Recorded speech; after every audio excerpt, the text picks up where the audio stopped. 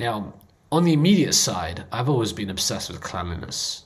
Maybe it's part of a family thing for me, right? So I I'm in some ways it feels like things should have been cleaned and sterilized from day one. You hear United Airlines, you hear of all these hotel chains who are pledging like, world class cleaning, and well, that should be the standard. Yeah. It shouldn't have suddenly been, raised. Maybe it's a marketing thing, but I don't think it is a marketing thing. I'm sure many people have experienced. You don't get your late checkout anymore at the hotel because literally the cleaners have to spend hours and hours cleaning things, sanitizing things. But this part of it, right, where there's a lot more expenditure on cleaning supplies. I mean, for any of the listeners who are stock traders, a popular trade used to be, what was it, Kleenex or Clorox, Yeah. the tissue company and other companies. Great trades because, a lot of demand for that. But that demand is going to wane over time, obviously. Are you seeing, let's talk a bit about Mero too, because you're in the sector where you're tracking and reducing waste. Often a cleaner comes and will throw out, a toilet roll, for example, right? Just because that's process. And they don't, that's just standard policy. But if there's still some, supplies available, why throw it away? Why not reuse it? We're living in a world where sustainability is more important. Talk to us about sustainability of supplies and tracking and what's going to happen through COVID and beyond. Yeah, so I think it's easy to think about something as simple as a toilet roll or a paper towel roll and think it's not significant for the operations of a lot of these buildings. But what we've really predicated ourselves on is things like that which are providing everyday value in the property. I mean the just to talk simply, the tenant experience now of having no soap or no tissues or things like that to sanitize your hands or to even use the restroom is no longer going to be acceptable. But there's, like you said, there is that major balance of the cleaning companies now dealing with tighter budgets and needing to spend more time actually cleaning, not just checking on dispensers. There's no real solution for them right now that exists. Their routine is not going to be the same as it used to because, as we said, different areas of the building are going to be occupied at different rates throughout the course of the day or throughout the course of the weeks. And those cleaners have no insight into that. Before this, as we said, 97% occupancy was the rate of occupancy in Toronto.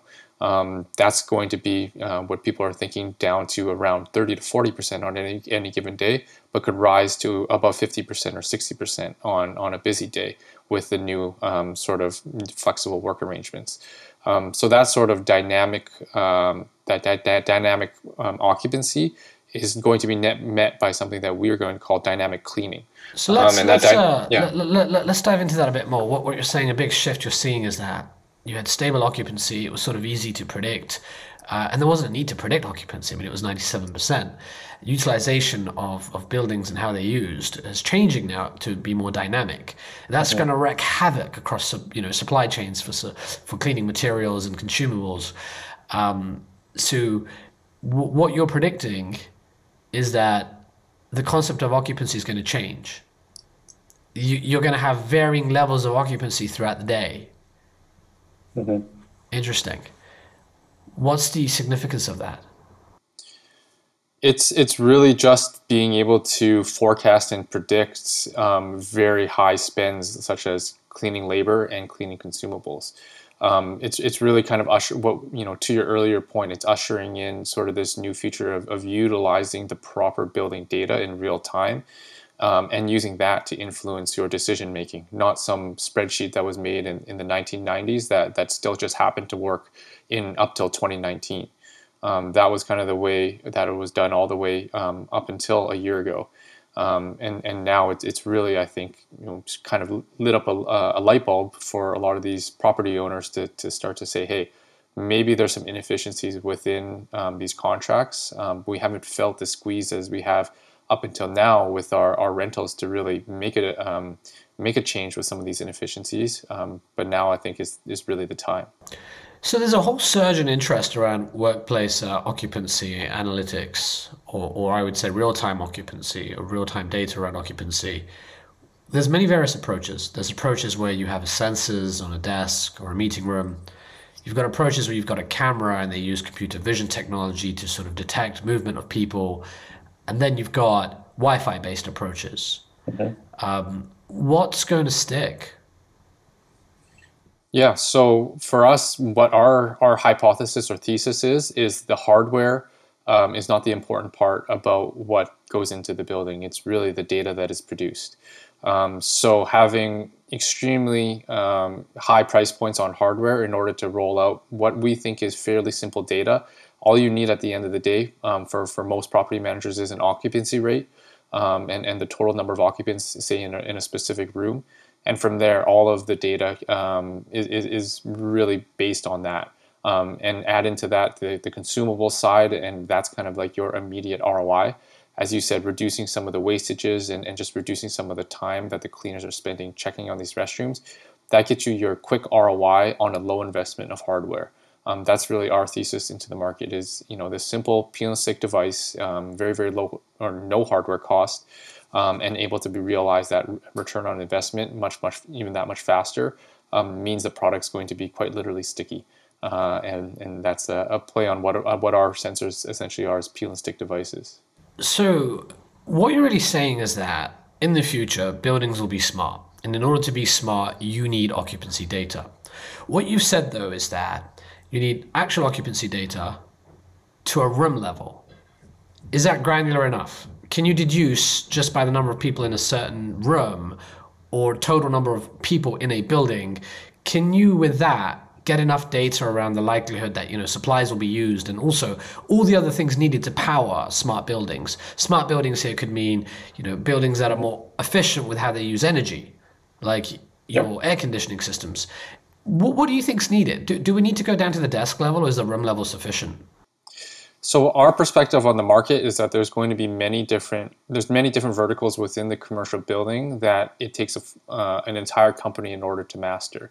We've chosen the cleaning and the hygiene vertical. So drilling right into the consumables and drilling into the occupancy as sort of an additional to that, we're able to give enough information that's granular enough for the cleaning staff to make a decision on whether or not they need to clean the building, and soon whether or not the supplier needs to top up that building with more consumables, and being able just to communicate on that vertical. I think there will be other complementary companies that will exist in the HVAC vertical, or other complementary companies that will exist even on the desk occupancy vertical. But it takes an entire company to do that, and then there will be a way that all of us companies or us microservices can collaborate across the entire smart building. I think that's going to be the future of these buildings, and that is starting to get that picture is starting to get painted. Your success, and I like the term you're using here, microservices. These microservices are disrupting boring areas of PropTech, really. I mean, cleaning and HVAC, things we take for granted, right? You need infrastructure. You need access to data so you can evolve your offering to the next level. Yes, exactly. And to do that, it'll need to be a cohesive ecosystem where all of the data providers are working across in unison for the benefit of this really what is a smart building. You can add sensors and your building's still not smart. It's, in my opinion, it's not smart until you have many different systems working with one another. And PropTech in and of itself, as you know, the takeoff has been slower than we've expected. I think largely because of this. This strategy is still being developed, and over the past year or so, we've really started to see it take a big step forward. So when we look at the different market segments within PropTech, you went for the cleaning vertical. Now, here's the thing with real estate. It's quite boring at times, but that's what makes it so exciting and interesting. It's so boring. It's been so slow to adopt innovation. Cleaning of all places, my God. I mean, that's not the most... An entrepreneur likes the idea of building the next Facebook, the next Tesla, right? You're here, you're building the next company to help make cleaning more efficient. Talk to us about the cleaning vertical. It's a big market, I assume, but could you quantify it for us? How big is this market, and what's the significance of the upside for companies to work with Mero? What are the savings? Yeah, so it's about a $7 to $8 billion market in the United States, but it's really been marked by margins of less than a percent at sometimes. 1% We know gross of one company margins. that had Wow. correct, yeah, 1% profit margins. So extremely razor thin margins, and that's just the nature of labor-based industries. And I think when you take a step back and from a macro perspective, what is technology really helping humans do? It's to improve or reduce the amount of labor that they have to do in a lot of these instances. Cleaning is just one of those areas that has never really seen that attention. I think people tried to leap to the automated scrubber or the robotic vacuums, and yeah, and it's a bit of a leap because you need to clean between the nook and the cranny of the sink and the mirror, and no robot's able to do that at this point. So And really, not to what mention, robots are a threat to the common worker here at the front line, and that's going to obviously encounter resistance. exactly, exactly. So what we really set out to do is provide that supplement to the cleaner, because even if you're a cleaner, if you put yourselves in the shoes of a commercial cleaner, they don't want to be spending that time doing monotonous work like checking in the restroom, poking their head into the stall, checking on the dispenser. They would rather be doing things that are valuable and that are useful to the building. And especially nowadays, those sanitizations, those are all the more critical. So we're just helping the cleaning staff be the most useful and most valuable to the property. And in the end, of course, that's a benefit to the property because they're getting all of the benefits of that as well. So, in a world where you succeed with your vision, what does the future of cleaning look like? And what's the Yeah, direct impact to the owners of real estate and the consumers? yeah, it's a great question. So I think the key word here is transparency. We're creating transparency in a place where it's never existed before, between the property and their cleaning contractors, between the property and their suppliers and distributors. We're going to create the place that shows the real-time actual usage of supplies and the performance metrics of those cleaners so that the property can get the best experience. What's going to result from all of that is improved cleaning performance. So cleaners are going to be able to have less times where supplies run empty and a tenant finds an empty soap dispenser or an empty toilet paper roll right down to the bottom of it. The tenant is going to be able to bring up their application, their tenant app, which they have all of their building microservices on, and be able to check if the nearest washroom has been cleaned in the past hour. They're going to be able to understand whether or not the soap dispenser or the Purell hand sanitizer around the corner is going to have soap before they even get there. That's really the picture that we're trying to paint here. And just like you, we're kind of very meticulous when it comes to cleaning, and we want to make sure that that's a reality that people can continue to sustain in the future. Nathan, the example you cite sounds so obvious. I've been to restaurants and I've gone to the toilet and I've seen a piece of paper, a timesheet that marks how often the restaurant toilet room has been cleaned. And this is, by the way, a process. Believe it or not, this is what companies call cutting edge process. We have timesheets. We ensure that cleaning happens every X hours or whatever. Useless. I'm in there and like there's no supplies. I mean, what the hell? I can't use the toilet for God's sakes, right? So it's such an obvious problem. As a consumer, you experience the pain when you reference an example like that, and then you think to yourself, well, there must be a better way of doing it. And so your idea is to use sensors to track the supplies and to measure to improve that aspect where you're not just doing a random shift. You're more intelligently dispatching cleaners to locations based on when supplies are running low. Does that capture the essence of what you're trying to achieve? Yep, that definitely captures the core essence and the first product that we have in the market. And I think as we scale, as I said, we're really moving upwards into the market.